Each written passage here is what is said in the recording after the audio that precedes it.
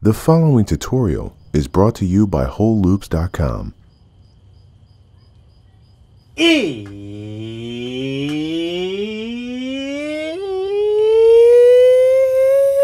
It's production time.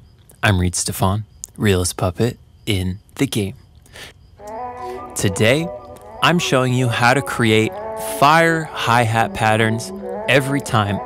The tool we're going to be using is Ableton's Drum Rack. As you can see, I got a beat laid out, made out of a flute that I found in Komplete.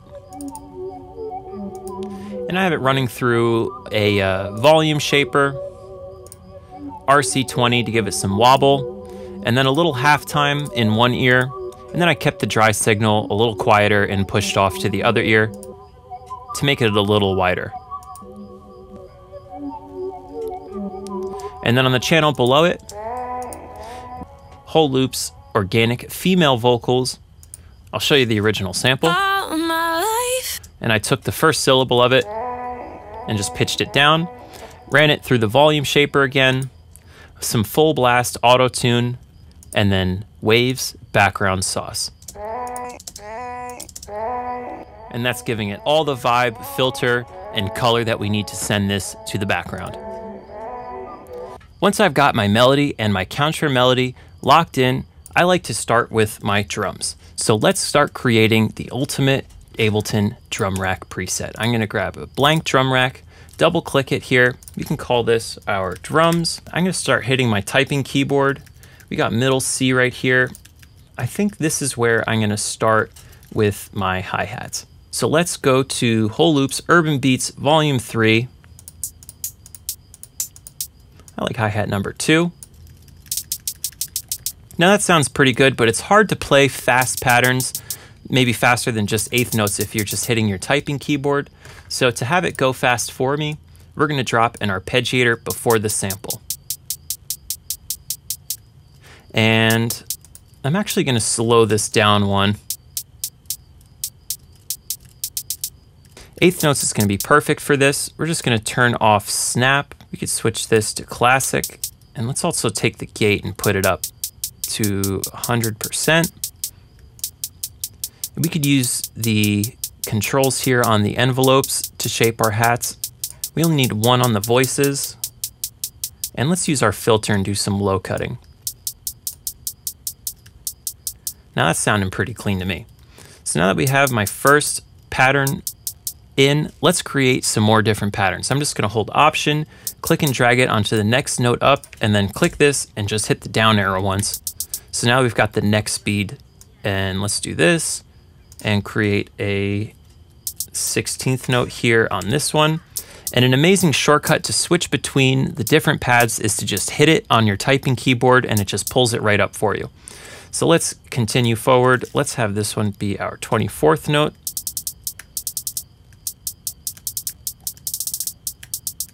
And you could see we could very easily switch between different hi-hat patterns just by holding down different keys on our keyboard. So we're just gonna give ourselves every option on the arpeggiator as a hi-hat pattern. Boom. Let's make this one be 1/48. And that's probably about as fast as we need to go. So we got A, W, S, D, R, oops, not R, F, and T.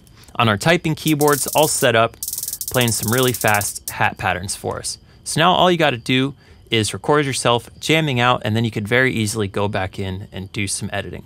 But before I do that, I want to put in a clap and a snare as a backbeat to follow. I find that to be much more pleasant to play to than a metronome. So we can go back into Urban Beats Volume 3. Let's grab ourselves a snare that we like. This one's pretty tight. Let's go down an octave. So I just hit Z on my typing keyboard. That way, C now plays a lower one. And let's just put our drums down here. Actually, you know what? Let's put the snare on D and let's put a clap on E. Let's go back up to this page, E. And let's put this to classic, sustain down, one voice. Just like we did with the hi-hats, some low cutting to help it not be so boomy. can even take this and do a little extra distortion and a little extra low cut to it. Really helps it pop through much better. And then we'll go grab, we got our snare here. Do the same thing, classic mode, short sustain. Maybe not quite as short on the decay. This has a little bit of unwanted low end in it as well for this. So let's just do clean, do the PRD distortion. That one's pretty dirty. I like a little bit of resonance to help bring back the low end that you just cut out. And let's put a kick in. First one's good. Put it on middle C. Are your vocals sounding a little weak sauce? Does your plugin chain lack organic spice and quality? Introducing Waves Vocal Sauce, the ultimate preset for Waves plugins that'll get your vocals so saucy you may never use another plugin chain again. Waves Vocal Sauce is available now only at wholeloops.com. Let's create our clap and snare pattern.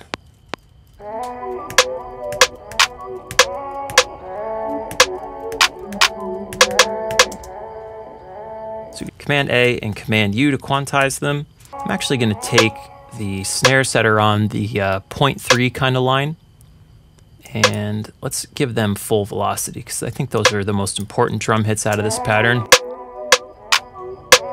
And then we'll just highlight them all and push them up a little bit more just to make them closer in velocity. So let's just push these all up a little bit. That was a little bit too much. Let's try about halfway. Hey.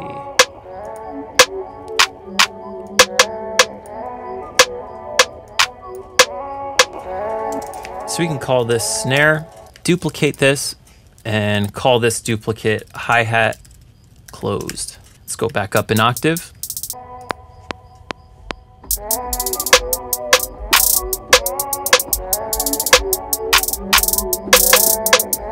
It's a cool little pattern.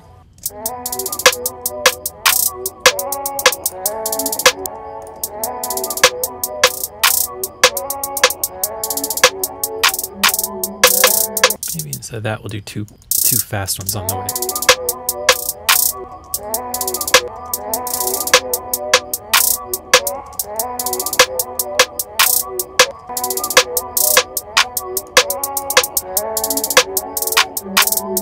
And now let's just duplicate this one more time and lay in a kick pattern.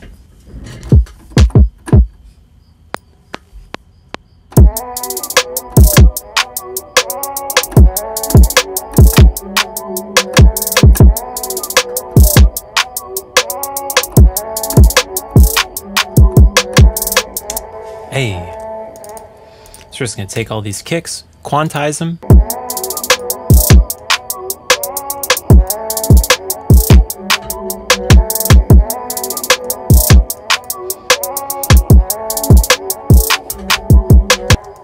Now that we've got the foundation, we can go back in, pick out a couple more percussions that are gonna finalize this beat. This right here. You can make a new duplicate of this, delete it. And let's also put this one right here. And let's record in some percussions. And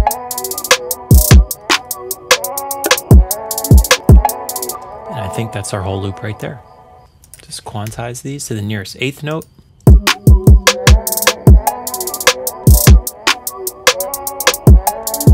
Hey.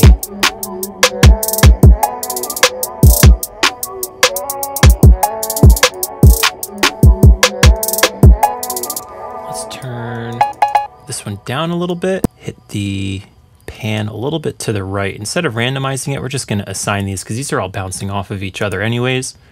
And we'll do this one to the left. We'll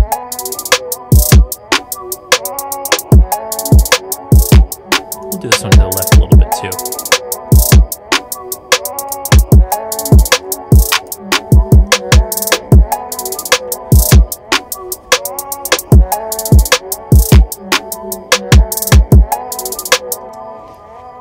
And finally, we're going to add in an 808.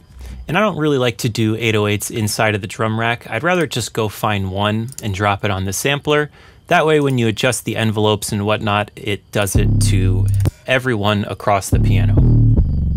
Good, you just want it to be one at a time. Perfect. Do it a little bit shorter, a little bit louder. Hey. And a little bit more filtered. And a little bit less of that kick at the beginning, because we already got a kick in this one.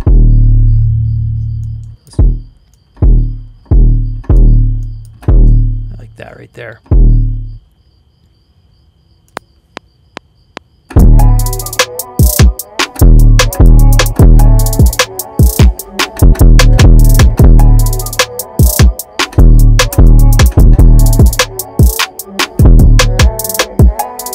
Boom.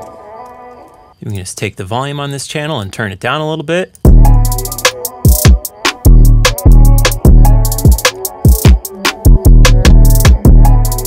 Hey.